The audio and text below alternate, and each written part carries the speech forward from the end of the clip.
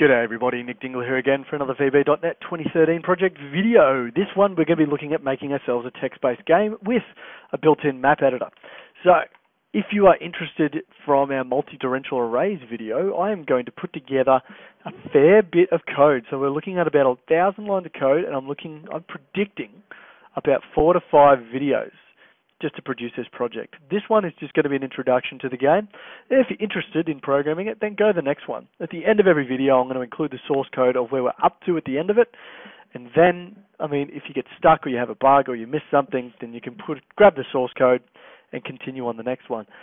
Now, as I said, this is going to be fairly lengthy. So if you're not even interested in doing a lot of coding, please don't even bother and just go to another project or somebody else's channel. Why not? I'd love for you to give this a go because it's a good challenge and it assumes you've got a fair bit of knowledge of classes, arrays, multi-dimensional arrays, properties, constructors, all that kind of stuff, because I'm going to put all that into play here. It's a fair bit of work. So anyway, without further ado, I'm going to show you what this thing looks like. I've set it up so it starts in editor mode for the moment, so you'll see load level, new level, go to game, and exit. So, for the moment, let's have a look at what loading a level looks like. Level 0 is my main one, so I'm going to type in 0. And this is what the level editor looks like. So you've got the coordinates you're currently standing in, you've got the name of the room, you've got the description, which shows when the player is standing in the room. You've also got what walls are blocked. By default, if you're at 0, 0, you can't go up or left, so these block walls north and east are completely overridden. You just can't walk those ways. If I use the arrows, I can move around the world. There's heaps of different stuff going on here. And as you can see down the bottom, we've got heaps of different options. We can edit the room we're standing in. We can edit the enemies of the level, the items of the level, and the player starting position.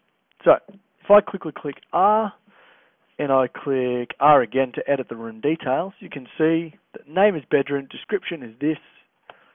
I'm not going to change it. If I press I, we can see all the items in the current room. If I press E, the current enemies. And if I press B, we can have a look at the blocked walls. All right? And I just use the arrow keys to change those. Anyway, quick example for you. So this enemies and this items are completely separate from the rooms. Okay? So we have a big list of enemies and items in the level, and then you add them to the different rooms. So you can use them multiple times. So you can see in my level I've got a fluffy bunny enemy, and I can edit him if I really feel like. He's a fluffy bunny with 100 health, 1 to 15 damage. I'm just going to press enter so I don't edit anything. And then I can look at the items in my level, which is a broken lamp and a shiny thing. Same sort of thing. And then we can add them to rooms and all that jazz. So it's a fairly powerful level editor to a certain extent, but there's a lot more that we could probably do. Anyway, let's have a quick look at the game. So if I go to level 0, this is what it looks like in the game. So you are currently standing in, and then it's got the name of the room, the description, and then if there's any items in the room, it displays them just here. Okay? If there was any enemies in the room, it would display them just under that as well, saying something staring at you. Anyway, what we can do, if you want to see that again, you can press enter, or we can start typing in commands. So like north, we can't move that way. We can go east, currently standing on a pillow, that's fantastic. We can go west to go back to where we were. We can pick up the broken lamp, fantastic. We can go south and there's another item. We can look at the shiny thing. Ooh, so shiny. We can actually pick it up as well. Pick up shiny thing. We can have a look at our inventory. There's our items. Can't move in that direction, so let's get out of this room. We're going to go east. We're standing on the bed, that's fantastic. Can we go south? Nope. Let's go east again. Standing on the carpet, lovely. Let's get out of the room, that's good. Standing outside your bedroom, you realise how small it is.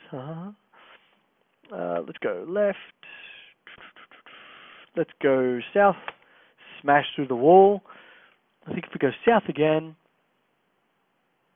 nothing there. Did I forget to put the enemy in? I think I forgot to put the enemy in. Oh, there he is. Let's kill him. So, fight. This is what a fight looks like. Player has 100 health, and this. They attack for a certain amount of damage, and this is what we're left with. If you keep mashing enter, that's each turn. You'll see it's pretty basic stuff. And Fluffy Bunny dies. And we're back in the room. There's no enemy. Anyway, that's pretty much all you can do in this game. Unfortunately, there's no scripting, there's no interesting item drops from enemies. This is all stuff that you could add in afterwards. So if you're still interested, I would suggest you go to the next video, and we're going to start coding the game classes, which are going to be the biggest chunk of code to start with.